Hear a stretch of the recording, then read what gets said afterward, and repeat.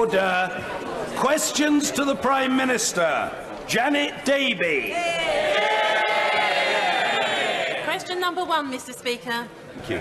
The Prime Minister. Thank you, Mr. Speaker.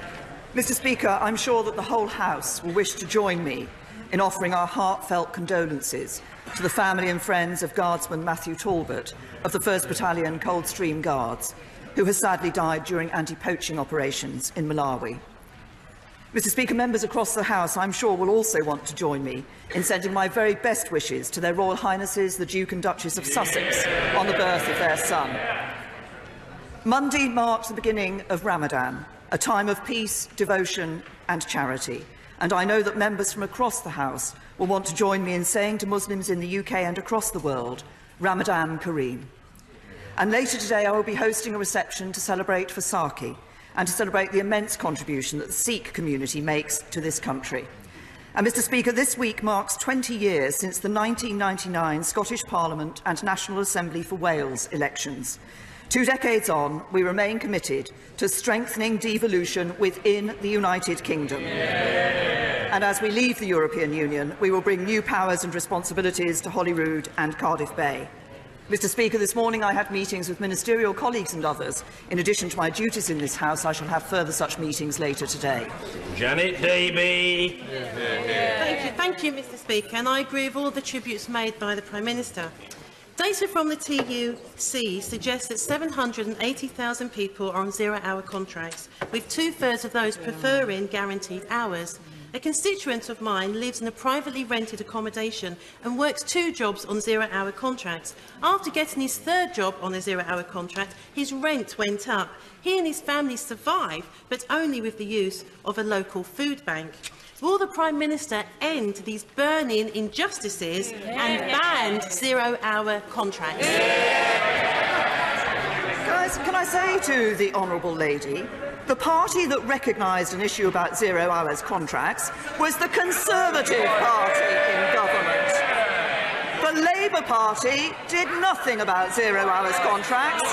It was the Conservatives that banned exclusive 0 hours contracts. Ricklefield. Thank you, Mr. Speaker. School funding on the doorsteps in Lewis is a huge issue, and that's because historically schools in Lewis have had significantly less funding for decades compared to neighbouring authorities like Brighton and Hove. Last year, schools in Sussex got a 6% increase in funding, and this year, schools like Lewis Priory should be getting a 7.6% increase in their per-pupil funding, but £64,000 of that is being kept behind by the council. Will the Prime Minister do all she can to ensure the schools get the funding that they've been awarded?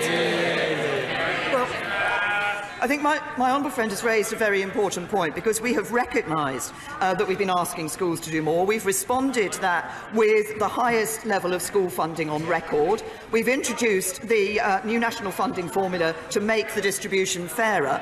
But of course it is still the case that local authorities are responsible for determining individual schools' budgets from the overall sum that they have received, and they have a responsibility. And honourable members, I'm sure, will look to their local authorities to make sure that where schools should be receiving extra money, the local authorities are passing it on. But I will also ask the Department of Education, who will have heard the Honourable Lady's question, to write to her in more detail about it. Jeremy Corbyn. Thank you, Mr. Speaker. I join the Prime Minister in sending condolences to the family and friends of Guardsman Matthew Talbot, who died whilst on anti-poaching activities. It is a reminder of the diverse work that the armed forces do, and I think we thank them for it and the help they're giving to the people of Malawi. I join her also in welcoming the birth of the baby to the Duke and Duchess of Sussex, and that she, along with all of us, are recognising and enjoying Ramadan and Vaisakhi at this time. It's important to show the diversity of this country and celebrate all religious festivals. Mr. Speaker, I hope the whole House will also join me in congratulating a great football team. Manchester City on winning the Women's FA Cup. And in view of the amazing performance of Liverpool last night, perhaps the Prime Minister could take some tips from Jurgen Klopp on how to get a good result in Europe.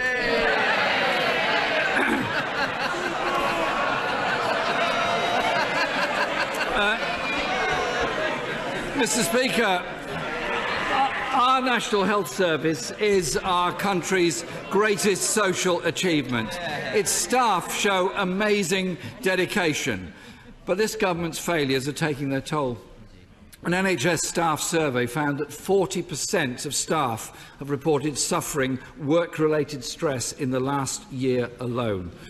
Mr. Speaker, can the government explain why they're being so severely let down by this government? Can I first of all say to the right honourable gentleman, I actually think that when we look at the Liverpool win over Barcelona last night, what it shows is that when everyone says it's all over, that your European opposition have got you beat, the clock's ticking down, it's time to concede defeat.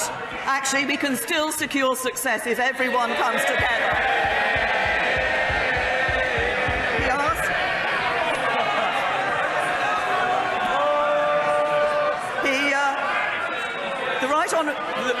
The right honourable gentleman asks about staffing in the NHS.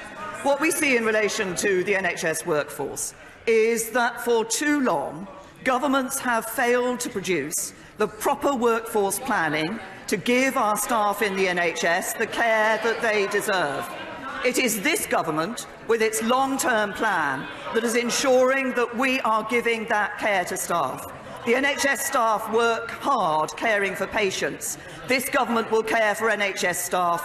It's only because we're able to give the NHS its biggest cash boost in its history, only able to give it that long-term plan, that we will deliver for NHS staff. Jeremy Corbyn. Speaker, under the last Labour government, NHS investment rose by 6% a year. Under this government, it's barely reached 1.5%.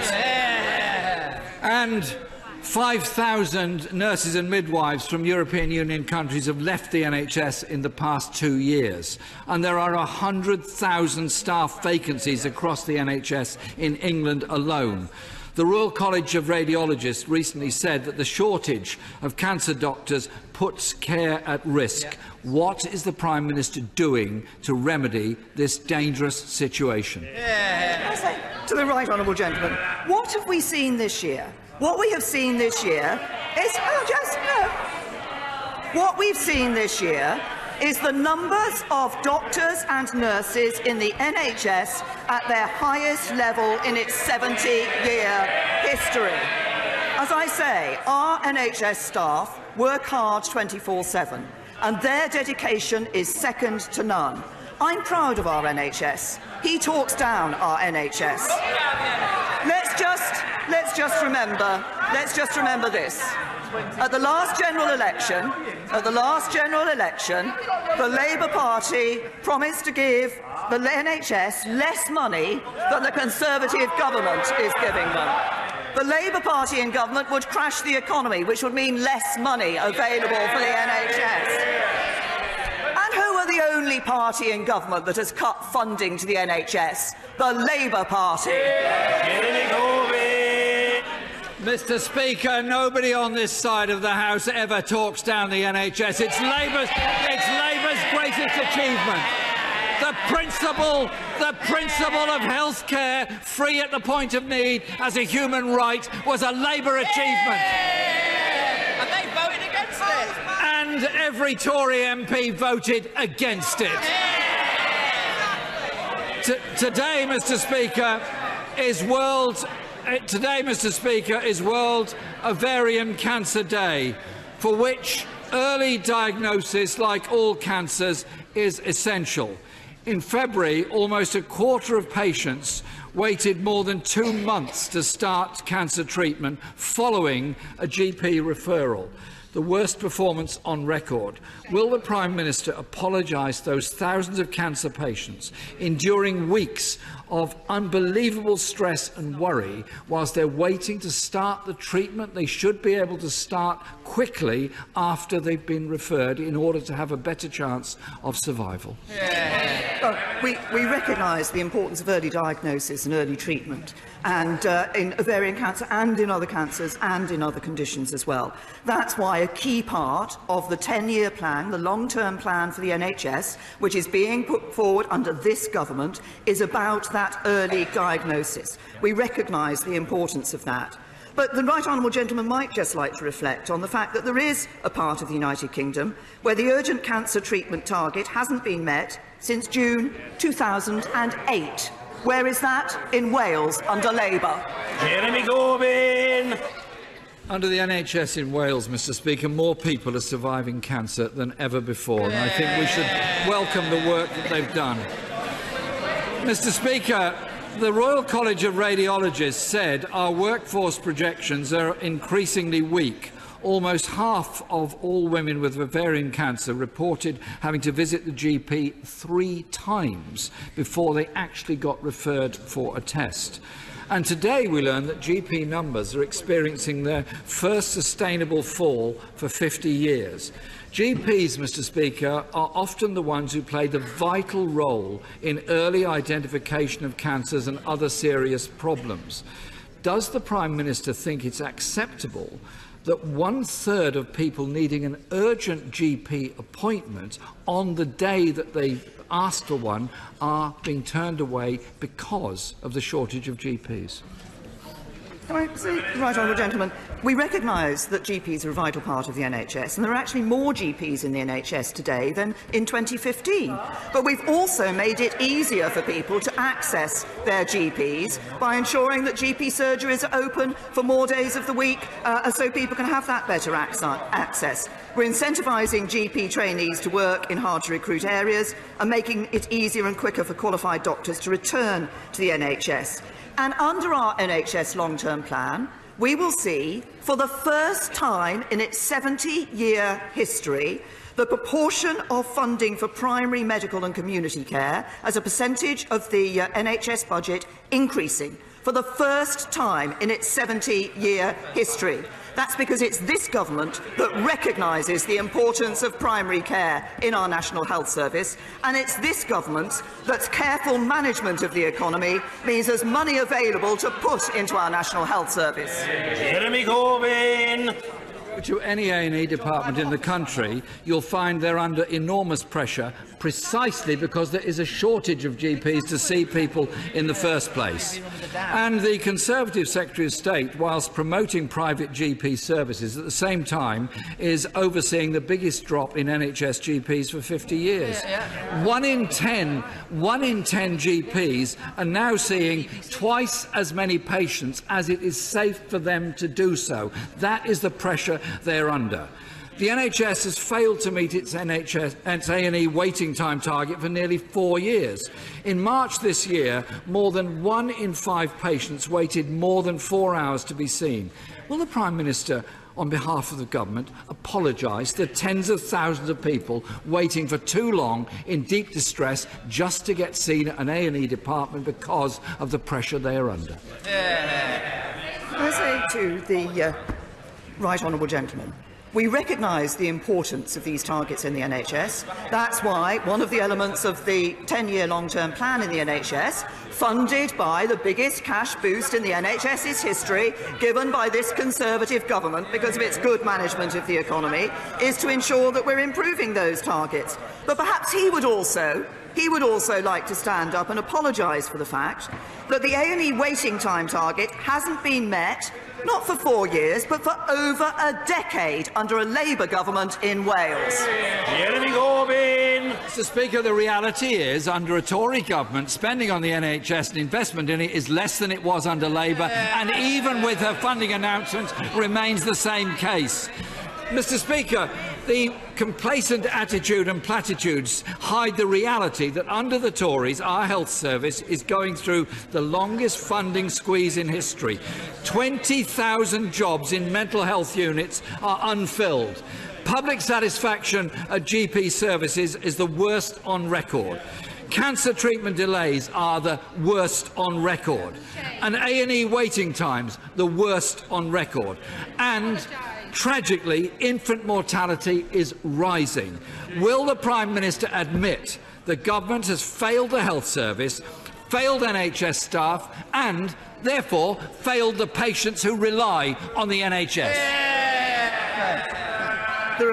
There are more people alive today because our cancer treatment has improved than would have been in 2010.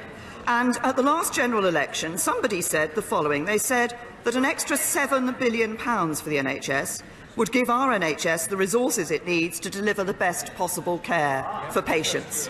I wonder who that was. It was none other than the Leader of the Opposition. Is this government giving the NHS £7 billion? No. Is it giving it twice that? £14 billion? No. It is giving the NHS £20 billion. I'm proud of this government's and the Conservative Party's record on the NHS. It's the Conservative Party that is giving the NHS its biggest cash boost in its history. It's a Conservative Party that's giving it a sustainable 10-year long-term plan to ensure it is there for people in the future. It's the Conservative Party that has seen more nurses, more doctors in our National Health Service dedicated to caring for patients. And that's only possible because it's the Conservative government that manages our economy, manages our public finances, and a Labour Party in government would crash our economy, meaning less money for the NHS, less money for its staff, and less care for its patients. Ellen Whately. Can I join the Prime Minister in congratulating the Duke and Duchess of Sussex on the birth of their son? Mr. Speaker, wasn't it wonderful to see Prince Harry bursting with happiness as he shared the news with the nation? And I do hope he'll be taking some time off to spend with Meghan and the baby. But statutory paternity leave is just 2 weeks and take-up of shared parental leave is low. So will my right honourable friend consider introducing a longer period of paid parental leave just for partners, which would be good for new dads, mums and their children? Well, my honourable friend has raised an important issue, and I thank her for doing so, and I recognise the importance of this for many parents. Obviously, currently parents can use the shared parental leave and pay scheme to take up to 6 months off work together if they wish, or to stagger their leave and pay so one of them is always at home with their child in the first year. But we are evaluating the shared parental leave and pay scheme. We want to see how we can improve the system for parents, and the Business Department hopes to publish findings on this issue later this year. Ian Blackford. Thank you, Mr. Speaker. Can I also congratulate the Duke and Duchess of Wessex and wish everyone that's had a birth over recent days.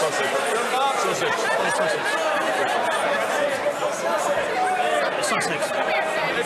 Mr. Speaker, we are 113 days since the Prime Minister's deal was rejected by Parliament. Members are rather overexcitable. The right honourable gentleman's question must and will be heard. Mr. Ian Blackford. Mr. Speaker, we are 113 days since the Prime Minister's deal was rejected by Parliament. A month of Tory talks with Labour, and we are still no further forward. The clock is ticking down, and yet the Prime Minister is silent. When exactly will this House have an update from the Prime Minister?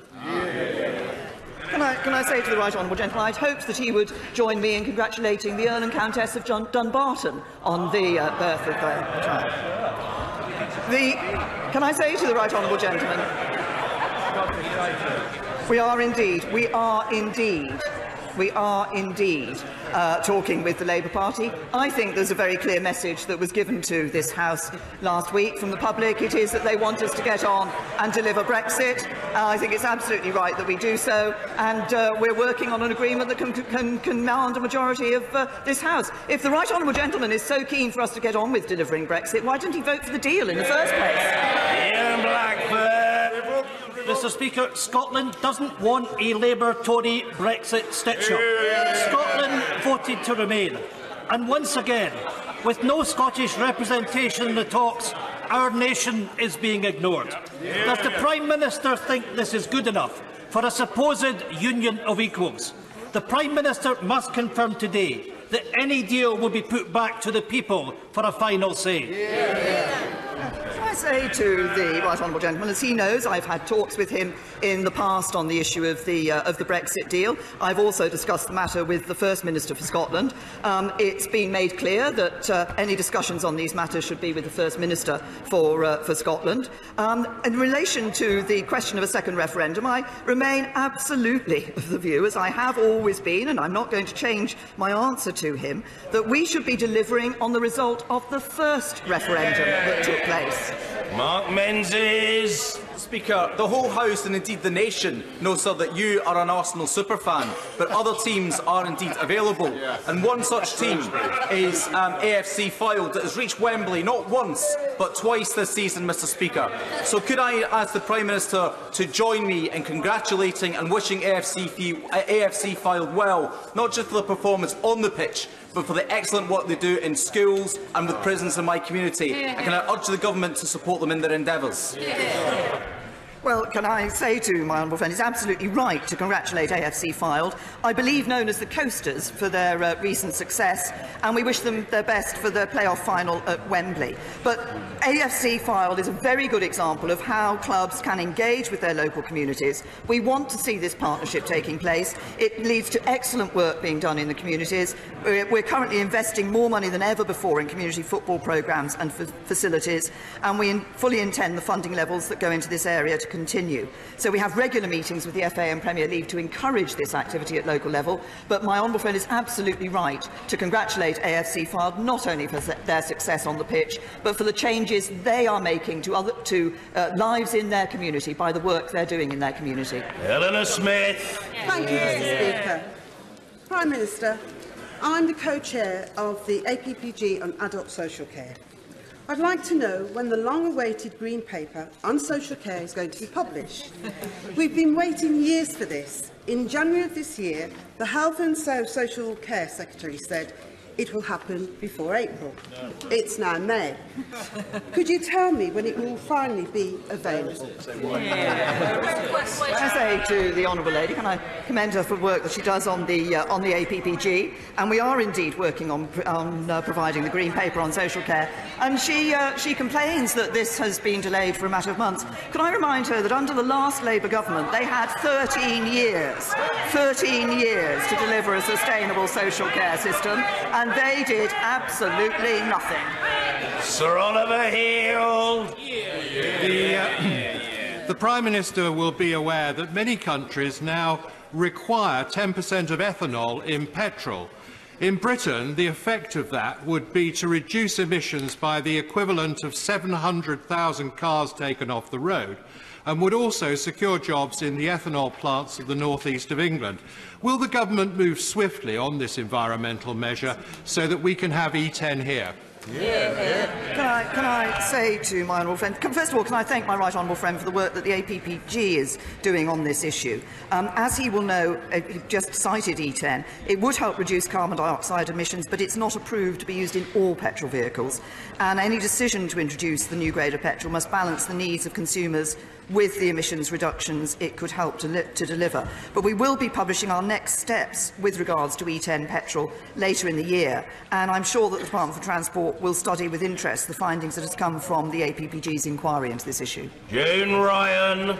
Mr. Speaker, people are fed up with the Prime Minister and the Leader of the Opposition blaming each other and only caring about a Brexit that suits them. Meanwhile, in Enfield, 34,000 children live below the poverty line and face a Brexit future that offers them nothing. Parliament is gridlocked. When will the Prime Minister do the right thing, go back to the country with a people's vote? Can I say to the honourable lady, I've answered the question about a second referendum earlier, and my view hasn't changed in the few minutes since I answered that question. I believe that we should deliver on the first referendum. But can I challenge her on what she said in her question?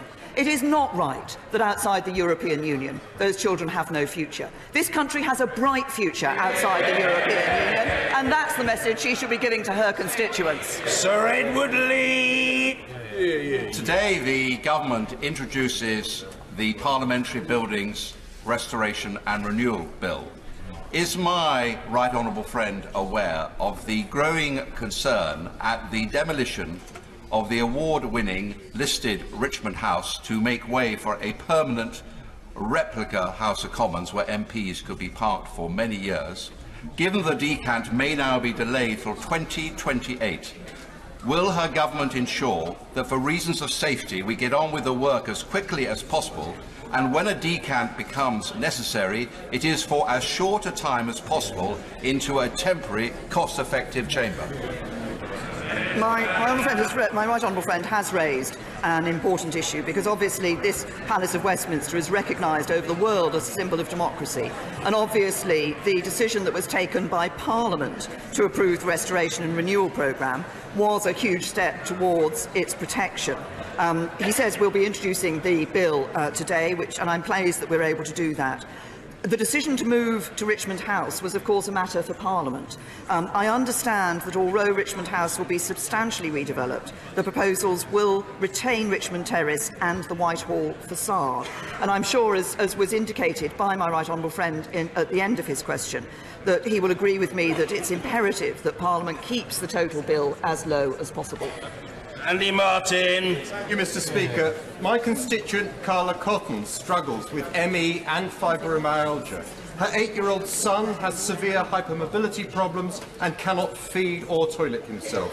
When his higher rate DLA was stopped last August, Ms Cotton also lost her carer's allowance and the severe disabled child element of the child tax credit.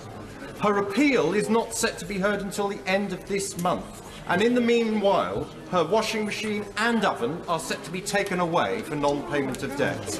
What will the Prime Minister do to prevent families waiting for appeals falling into abject poverty? Obviously, the honourable gentleman has set out a very specific case, and I will ensure that the Department looks at that case. I will ensure that the Department looks carefully at the case that he has set out. It is important. Obviously, we have been doing work, the DWP has been doing work to ensure that appeals can be heard in a timely fashion to give people that confidence and reassurance. Rebecca Powell. Thank you, Mr. Speaker. In the light of last week's debate in this place and the advice of the Climate Change Committee, could the Prime Minister indicate whether the government will be legislating for net zero emissions by 2050? Can I say first of all, can I commend my honourable friend, who is a regular and consistent champion on these issues of environment and climate change. And can I say to her that obviously we are looking at the result of the review that was taken by the independent committee in relation to our targets for the future. We have, I'm sure my honourable friend would agree, we have a good record in our decarbonisation that we have been, and changes to emissions that we've been undertaking over recent years, and we will look very carefully and obviously make a formal response to that report in due course. Thank you, Mr. Speaker. In Sheffield, we've seen youth services cut by 64% as a result of the government's austerity agenda. At the same time, we are seeing an increase in knife crime.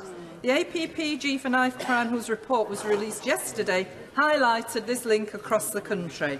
When will the Prime Minister recognise this as for real, that the decimation of youth services is leaving our young people vulnerable to crime? And what will she do to restore these vital services that should be there to support them? Can I say to the honourable lady, first of all, that we recognise the concerns about the levels of knife crime. That is why, indeed, I will be chairing the first serious violence task force across government this afternoon, following on from the summit that we held a few weeks ago, bringing all parts of government together to ensure that we are putting all efforts into dealing with this issue. There are various elements and diverse elements that need to be addressed in relation to this. It is the case that we do need to ensure that we can turn young people away from violence. There are various ways in that is being done, and that's being provided across the country. And government is very clear of the need for us to work with local authorities and with others across the board in dealing with this very difficult issue. Raymond Chishti.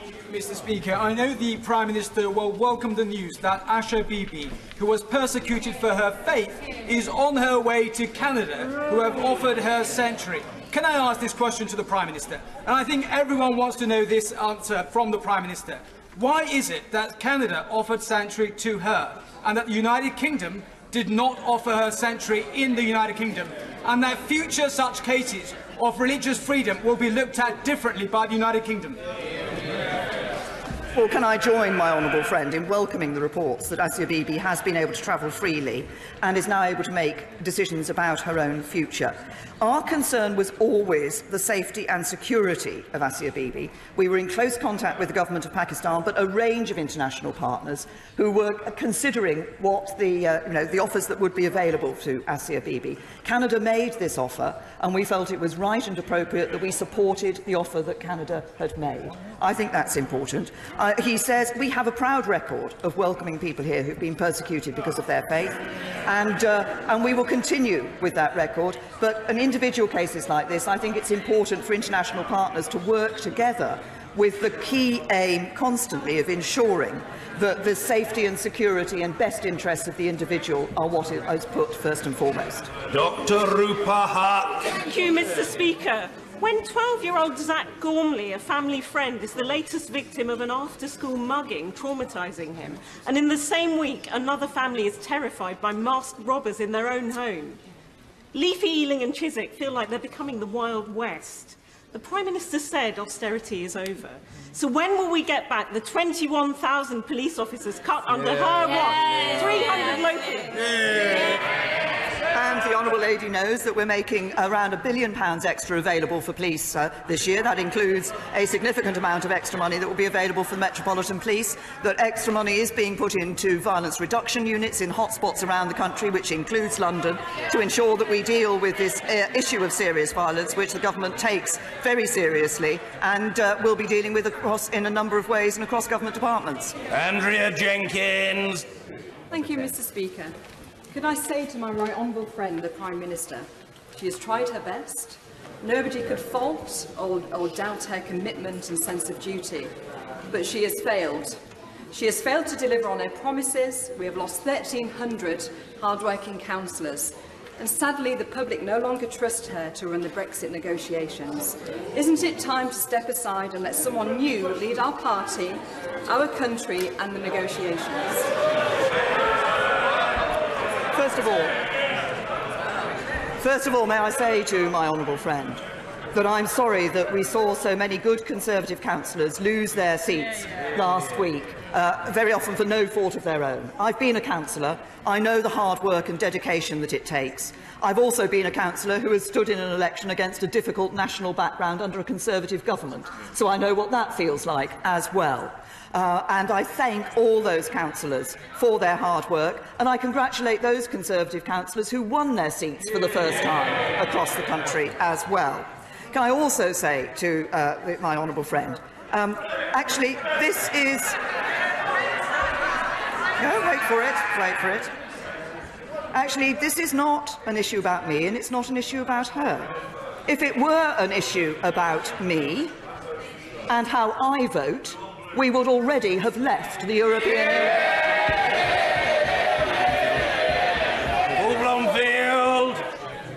I'm pleased that the Prime Minister acknowledged, when prompted, the achievements of Liverpool Football Club. I hope she'll also want to congratulate Sheffield United on their rightful return to the Premiership under the inspirational leadership of Chris Wilder. But, Mr. Speaker, in March I brought 14 Sheffield head teachers to meet the Schools Minister and deliver a letter to Downing Street signed by 171 of their colleagues. The reply didn't address their concerns that the 8% real cut in funding since 2010 has brought our schools to a tipping point, reducing subject choice, limiting support for special needs, unable to cope with growing mental health demands. The changes in the national funding formula don't address the crisis. So what will the Prime Minister do to ensure our children get the education they deserve? Can I say to the honourable gentleman, at risk of starting a trend, we've had Liverpool AFC filed, now Sheffield United. I'm happy to congratulate in the way that he suggests. On the issue of education, as I've said, more money is available. We're making more money available in every area for every school. That is what this government is doing. In his own area, he sees several thousand more children in good and outstanding schools. That's important. The Labour Party may talk constantly about the money going into schools, but what matters is the quality of education that children receive. More children in his area in good and outstanding schools, the disadvantaged attainment gap narrowed, and more disadvantaged young people going to university. That's a good record. It's a record this government can be proud of. Richard Drax. Thank you, Mr. Speaker. May I too congratulate the Duke and Duchess of Sussex. And as a former member of the Coldstream Guards, may I pass on my sympathy to Guardsman Matthew Talbot, who's recently been killed. Mr. Speaker, can I congratulate the new Secretary of State for Defence for her new appointment? It is a highly privileged position to be in, and she will be responsible for sending our brave men and women into dangerous positions. To do that, she must gain their respect and get to know them. Does my right honourable friend agree that that is in itself a full-time job? Can I say? Can I first of all take the opportunity my honourable friend has given me to commend the former Secretary of State for Defence for his commitment to the armed forces and the men and women of our armed forces.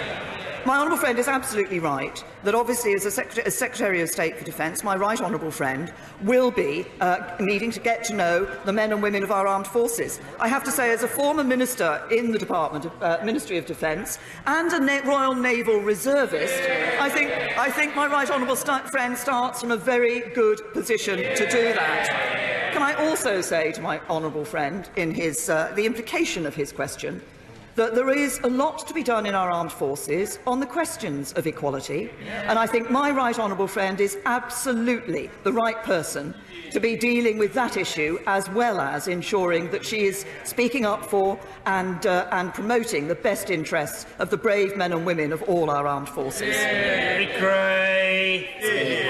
Liverpool manager Jurgen Klopp is an optimist, which is why he supports a public vote. And every football fan knows that the biggest prize lies in Europe. There is no stable majority for her deal in this place without putting it back to the people, and even the former chair of her party, Eric Pickles, and members of the Eurosceptic ERG are now saying the same. Why does she persist in saying that they're all wrong and that she is right? And if she is right, what on earth is her plan? To the honourable lady, that she makes it out as if I'm the only person across this House who thinks we shouldn't have a second referendum. In fact, this House has consistently rejected a second referendum. Dr. Julian Lewis. Given the 2017 law requiring everyone in China to cooperate with that communist country's intelligence services, would it not be naive to the point of negligence to allow Huawei further to penetrate our critical national infrastructure? And shouldn't we be grateful to all those ministers, present and former, who have opposed this reckless recommendation? My honourable friend, we are taking a robust risk-based approach that's right for our UK market and network, and that addresses the UK national security needs. The UK is not considering any options that would put our national security communications at risk, either within the UK or with our closest allies. No one takes national security more seriously than I do, and I say to my honourable friend, I think my record speaks for itself. We on this side of the House constantly raise the burning injustices that are going unchallenged by this government. Gender inequality, pay inequality, social inequality. And now we see yet another emerging inequality. The Centre for Towns has found that 55% of digital jobs are in the South East, with just 12% in the North. Is this Prime Minister going to do anything to help renew our post-industrial northern towns such as Leigh, with the emerging digital and cyber sectors? Or has the Tory party psychodrama killed off any attempt at bringing together the North and the South? To the honourable lady, but it is under this government we see the lowest gender pay gap. It is this government that introduced the race disparity audit that is shining a light, finally, properly, on public services and what is happening from people from different communities. And on the issue that she raises about jobs in the digital sector, the industrial strategy has AI and digital as one of its grand challenges that it is dealing with. The industrial strategy is exactly about ensuring that this is an economy that works for everyone and that the sort of jobs that she is talking about are available for people across this country. Martin Vickers. Speaker, I was pleased to welcome the Prime Minister to North East Lincolnshire last Friday evening to mark success in the local elections. And it's good to know that the Cleethorpes constituency now has 2 Conservative-controlled unitary authorities. The Prime Minister will recall that that the new council leader, Philip Jackson, and I mentioned to her the Greater Grimsby Town deal, and I know that she will want to push that forward, and she's just said as a part of the industrial strategy. Will she agree to facilitate meetings for me and the new council leader to push this forward? Can I take a further opportunity to congratulate the new leader of North East Lincolnshire, his new councillors and the whole Conservative Council group for taking control of North East Lincolnshire last week, and indeed my honourable friend for the work that he did in campaigning to ensure that excellent result. He's absolutely right. He and the council leader made that point about the town deal, and I will indeed facilitate meetings between my honourable friend and the council leader and the ministers responsible. Sybil Roberts. Well, and I call on this House to celebrate 20 years of devolution, and I look forward to the nation of Wales taking our proper place among the nations of Europe. Mr Speaker, 32-year-old Imam Sheesh of Newport is on his 143rd day of indefinite hunger strike today. The condition of his health is now critical. He is one of many Kurds on hunger strike around the world, including 4 others in the UK, protesting the treatment of Kurdish leader Abdullah Öcalan, imprisoned in Turkey, whose human rights are clearly breached by the Turkish government. The honourable member for Newport East, 48 other MPs and Welsh Assembly members, and I have today written to the Foreign Secretary asking him to apply pressure on Turkey to uphold the human rights of the Kurds. I am confident that the Prime Minister respects the urgency and the gravity of the situation. Will she please commit to intervening? Well, the Honourable Lady has raised an important issue, and we absolutely expect Turkey to undertake any legal processes against prisoners fairly, transparently and with full respect for the rule of law, and that includes ensuring access to appropriate medical treatment. The British Ambassador in Ankara has discussed this wider issue of hunger strikes with the Turkish authorities, but we will continue to encourage the Turkish state to uphold the human rights of hunger striking detainees, including access to medical treatment.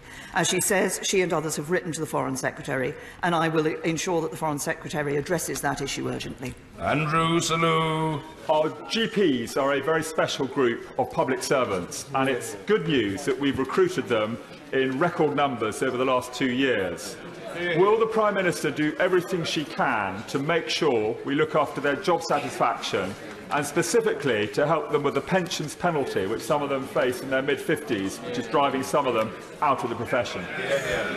Well, can I thank my honourable friend for his comments about GPs. They are indeed a vital part of our NHS. They're the bedrock of our NHS, and that's why, as I indicated earlier in response to the Leader of the Opposition, I think it's so important that the long-term plan includes that extra investment in primary and community care. The new historic 5-year contract for general practice announced in January was developed in partnership with the BMA, and it will provide greater certainty for GPs to plan ahead. But another way in which we can help those GPs is funding, which we will see, towards up to 20,000 extra staff in GP practices, helping to free up doctors to spend more time with the patients who need them. And as my honourable friend has indicated, we are committed to recruiting more GPs, an extra 5,000 GPs as soon as possible, and to ensuring that they are able to maintain their careers and continue to provide the services to their patients that they do day in and day out. Mr Speaker, Medhamsley Detention Centre in my constituency was a living hell for the boys and young men sent there from across the UK in the 70s and 80s. Rape and torture were commonplace. So far, 1,800 men have bravely come forward to say they were affected. Some of those young men reported that abuse decades before the first person was convicted for some of those crimes committed. Nearly a year ago, I met with the Home Secretary along with a victim of abuse at Medhamsley to make the case for a public inquiry. Many of the victims are not covered by the inquiry into child sexual abuse because of their age. We need to know what happened at Medhamsley. We need justice for survivors, and we need to make sure it never happens again. Will the Prime Minister please say that we can have an independent public inquiry into the abuse at Medhamsley Detention Centre? Well, can I say to the Honourable Lady that I take very seriously the issue that she has raised and what happened at the Medhamsley Detention Centre.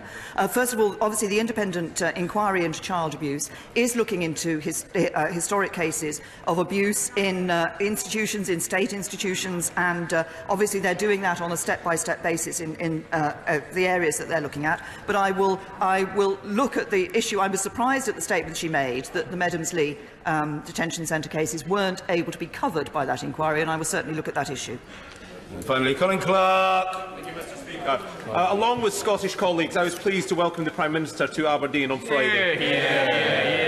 The Prime Minister will be aware that the SNP Scottish Government want to postpone devolved VAT powers, delay social security powers and have U-turned on the air departure tax. Does the Prime Minister agree? It's time for new leadership in Scotland. It's time for Ruth Davidson in Butte House. Can I absolutely agree with my honourable friend? What do we see from the SNP in government in Scotland? That their powers, we gave them powers over welfare payments, which they asked for, not used. They asked, it was a SNP manifesto commitment to cut air passenger duty. They have the power, they're not going to use it. But what are they using?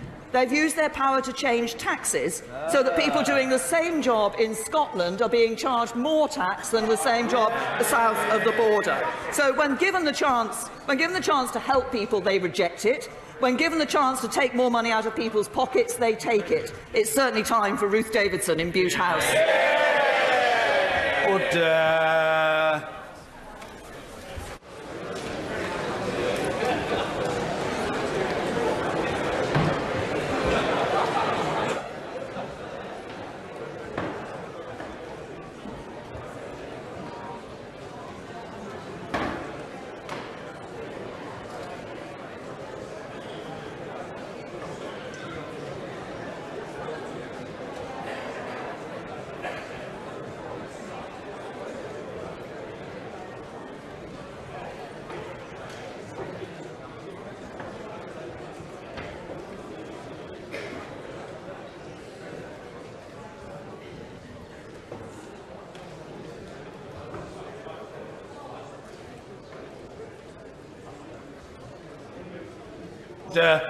Urgent question, Mr. John Barron. Mr. Speaker, thank you for granting this urgent question.